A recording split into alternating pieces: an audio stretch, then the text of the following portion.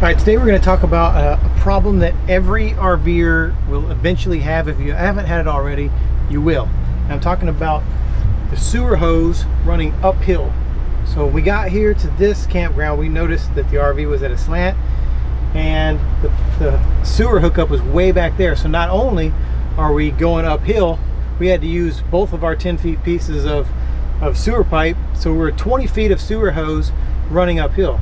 The problem with that is when we empty the tanks, we have all this water that's still in the sewer hose, and it's a pain in the butt to get out, especially when your sewer hose is extended almost fully, because you don't have enough room to really lift that water and kind of get it out of the sewer hose without spilling it or making a huge mess or anything. Tomorrow's a travel day, so I've already emptied all the tanks, I've closed all the valves, but now there's water still in my sewer hose, and that's because of gravity.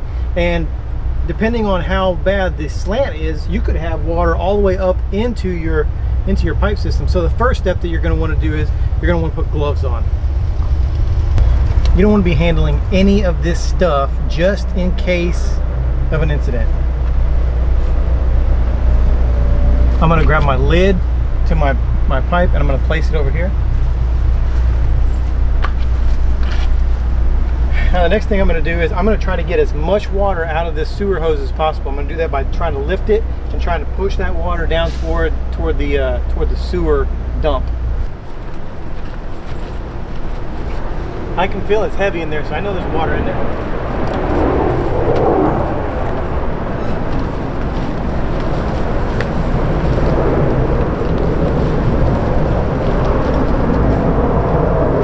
You can see some of that water dumping out over there. Water's just been sitting in this pipe. Now because I don't have a lot of slack, there's still water in there, and because I had to use all of my hose, it's very cumbersome. You're like underneath the slide, working hard trying to get this stuff out, but you have to at least get it out to where when you unhook from the trailer, that water's not going to come out onto you. So I'm going to do it one more time to get as much of that water out as possible.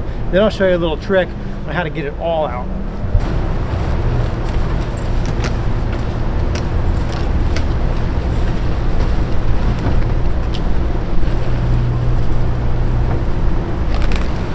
Now under normal circumstances, that's probably the best I could do, and there's still water in there, so I would have to unhook from here and then just try to walk the water out until I get to this breaking point in the hose, disassemble that, and then walk the rest of the water out and just hope I didn't get covered with whatever water's still in there. It's probably a mixture of black and gray. I definitely don't want that. What I have here is called a sewer hose rinser. It has a little valve here. This side hooks to the water hose, and this side hooks to your sewer hose. Has a little water stop valve right here. You're going to want to make sure that that's closed when you hook that up at first, and what we're going to do first is we're going to hook this end to the water hose. If you don't have two water hookups like we have, you'll need one of these splitters right here, because you're going to want to run a separate hose to your hose rinser. That way you can still keep the water going in your RV, but we have two here, so I have this one hooked to a separate one. There you go. And again, make sure that valve is closed. This is open, that's closed. Once your sewer hose rinser is hooked up, you can go ahead and turn the water on here. It's not going to come out there because we have that valve closed on the other end. All right, the next thing you're going to do is you're going to disconnect your water hose. And I got my cap here. What I want to do is I want to take this off, and I want to keep it under there a little bit just for that extra runoff to drip down in there to make sure it's not running out onto the ground or anything. It's already been emptied out, so it's just going to be a couple of drips. Once I put the cap on, that'll keep those drips from coming out. So I'm going to put the cap on there, and then I'm going to take my sewer hose rinser and I'm going to attach it here. That's going to keep any water from coming back toward me. Now what I'm going to do is I'm going to turn this valve on, which is going to push water through this hose, and as it's pushing water through this hose, I'm going to walk toward the sewer dump, and it will push all the water that's just stagnant, just sitting in there. It's going to push it out into the dump.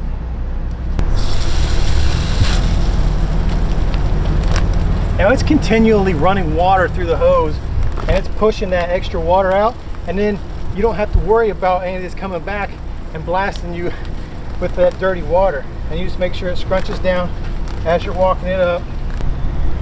Once you get to here, you can turn this valve off.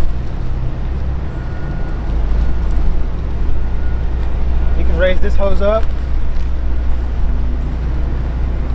It's going to dump all that water out of this hose here. Lift the bottom part of that hose up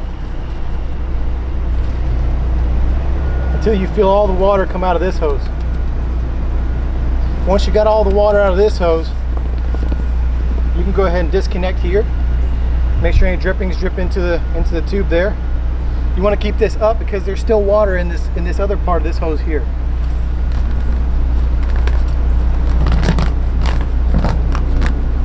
So you want to keep that up.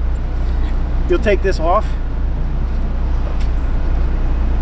Valve's closed, so it's not going to leak out. You'll go ahead and secure this hose to where it's not going to leak onto anything, even though it's empty now. You're going to hook the second part to the second part of your hose. Make sure it's locked on. Kick that valve on again, and it's pushing water through there again. And you're walking that water out.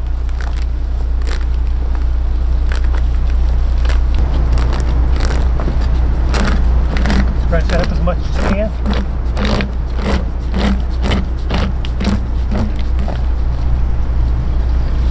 Once you get it all the way scrunched up, you can kick this valve off. Lift that up. Unhook your rinser.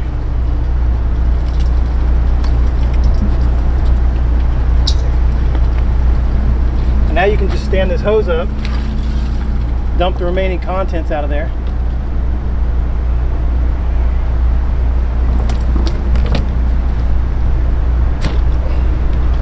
Unhook your sewer hose, secure that,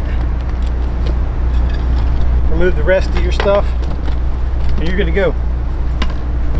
So now you have emptied your hose without spilling a drop of gray or black water, and in the process, not only did you empty all your water out of your hose, the rinser actually cleaned your hose as you were emptying it out. So again, this thing is called the Sewer Hose Rinse, and it's about $13 on Amazon. We'll leave a link in the description in case you want one of these. They come in really handy for not only for cleaning your hose, but for, like I said, just emptying those hoses that go uphill. A couple other things I want to show you real fast is the hookup we have down here.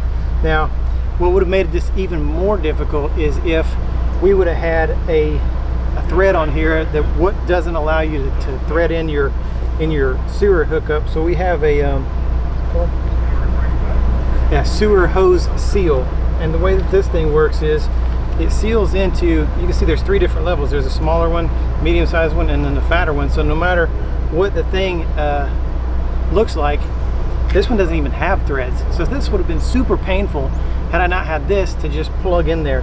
And no matter how big this sewer hose circle is, this thing will plug down in there.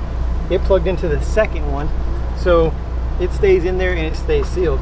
And because this is not see-through and I still want to see what's going on in my sewer hose, I brought an extender, and these things are about $11. All this stuff is on our Amazon store. We'll put a link in the description of the video. We'll make sure it's up top in the description too, so it's easy to find. But all together, these 3 things together, less than $40, is going to save you a ton of headache.